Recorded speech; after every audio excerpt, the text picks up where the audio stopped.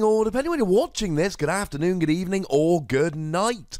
My name's Ross and I was always told I had a voice radio, so today we're going to be looking at another exciting new card from Ultra Prism. It's Purugly, a Pokemon we just do not talk about very often on this particular channel, but the new one from Ultra Prism could be kind of fun, and if nothing else, it's got 2 attacks, both of which are pretty gosh darn annoying. That at least has got to be worth a look. Now, being a colourless Pokemon means you're not actually hitting anything whatsoever for weakness. Not since the days of your old Garchomp C-Level X and dragons being colourless type that are weak to colourless. Those days are in the past. Being weak to fighting is a bit of an issue, largely nowadays for Buzzwole. There's other things around like Gallade for instance, but then Gallade will be getting a one-hit KO anyway. Buzzwole actually really sucks as a weakness right now.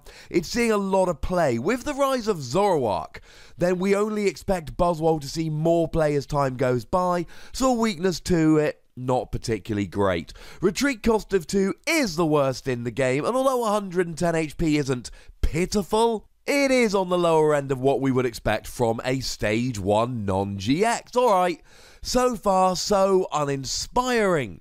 But let's have a look at the attacks here, because the attacks could be quite good. For 1 colourless energy, 20 damage. Discard your opponent's stadium in play.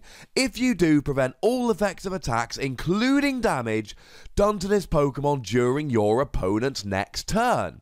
Now, getting complete immunity for a turn is incredibly good. We see this on GX attacks, like for instance Toxapex GX's Toxic Shelter, which gives you complete immunity the following turn after you use it.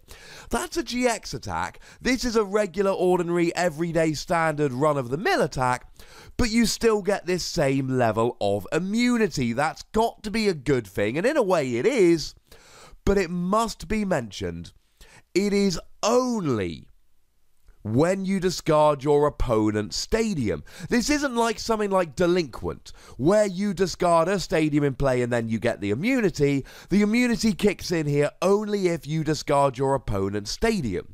So if your opponent sees you doing this, they can quite simply not put a stadium in play. Now that still could annoy them. It may well be that, I don't know, let's say you've got a Lycanroc out. Now one of the things people often do against a Lycanroc is play a Parallel City to limit their own bench so that Dangerous Rogue GX can't do all that much damage.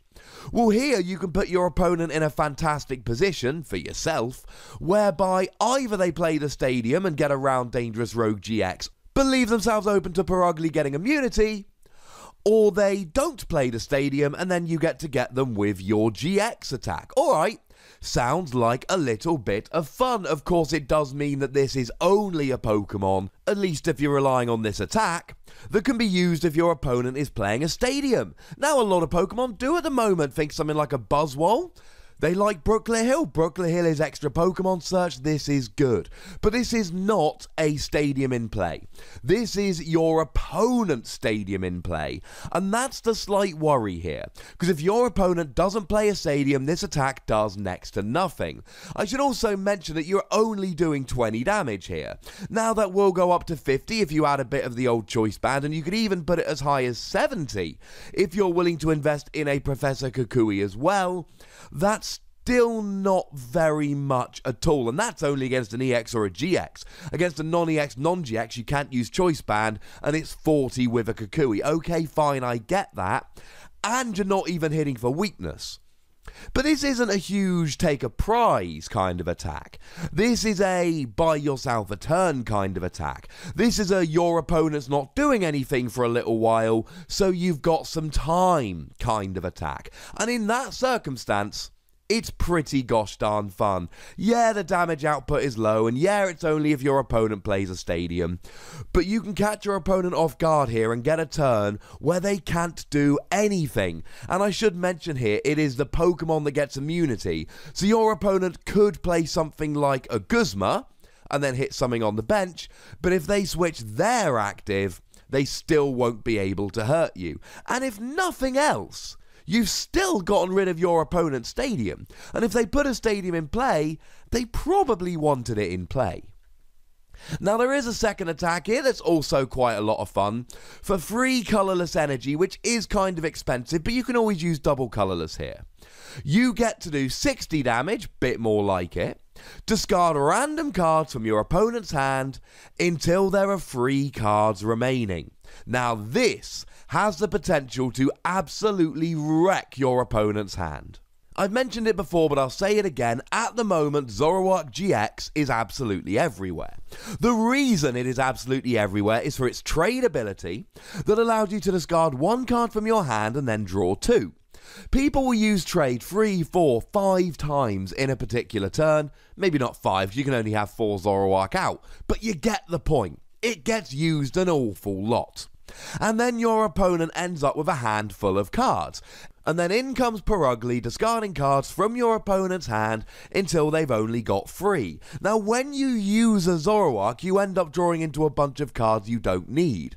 But there's still going to be a few that you do. Zoroark decks tend to play Puzzle of Time. Hitting a single Puzzle of Time is a lot of the time as good as hitting a double Puzzle of Time, because then they've only got 1 and they can't get 2 cards back from the discard. Hitting a Guzma is incredibly good because it means they then don't have access to it. Hitting an Ace Roller could be crucial because then you get rid of their ability to pick up and essentially heal their Pokemon. This, ladies and gentlemen, although rather expensive, is an attack that if used at the right time can completely and utterly wreck your opponent's setup. If you get the 1 or 2 cards that your opponent really needs, they're out. And that is what's so good about this.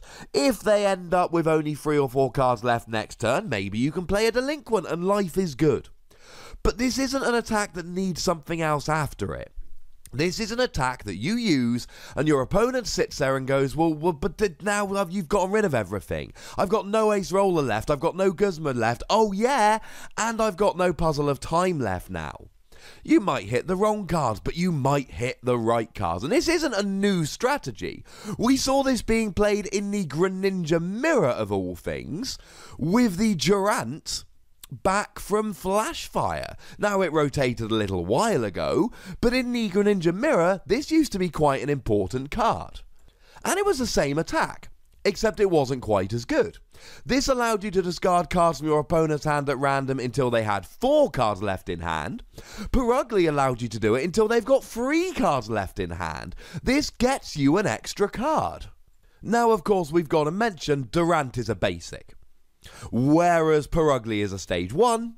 And Durant was for a single energy, whereas Purugly is for free energy. And yes, I know you can use double colourless, but it doesn't give you that same surprise factor. This is not the new Durant. Neither of these attacks are flat out amazing. What they are is interesting and fun and kind of cool. And that's what I like about them. These are attacks that, if used at the exact right time, can win you the game. This second attack from Purugly, with a choice ban, hits 180. Which means that you could, in theory, be getting a 2-hit KO on something like a Drampa. The attack damage is not insignificant. But it's not about the damage. If you use it at the right time, you run your opponent out of cards and they sit there crying because they've got nothing to do. Discarding your opponent's stadium could be the thing that wins you the game. Getting that single turn of immunity could be the thing that wins you the game. And that's what Purugly has in spades.